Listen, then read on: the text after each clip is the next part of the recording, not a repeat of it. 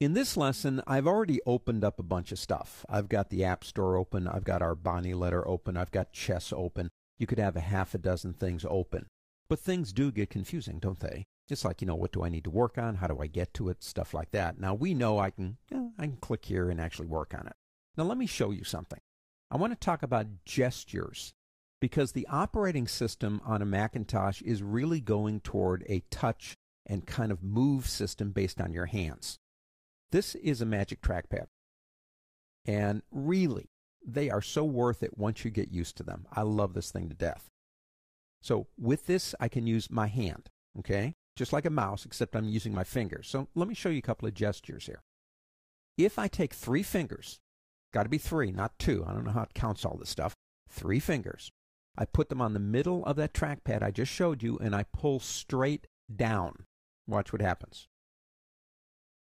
What it does is it isolates whatever the object is that's open at that moment or is active.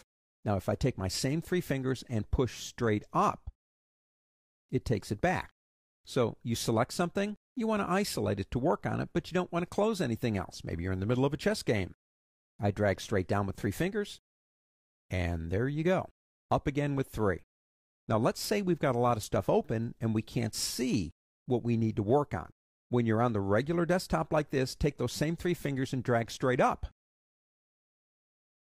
And what it does is it separates all your dashboard and desktop stuff, and you can go to anything you want to by clicking on it. It brings it back up. You can then do 3 fingers down and isolate it and work on it.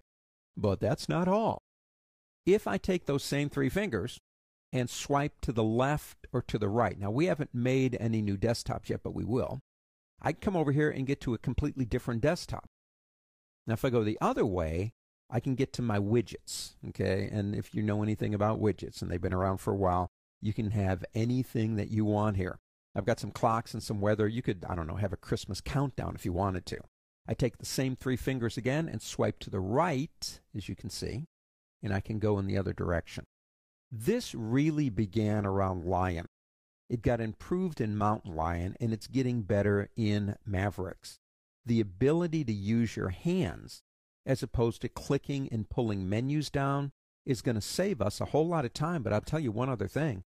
It's changing forever how we interface with the computer system. It's really amazing.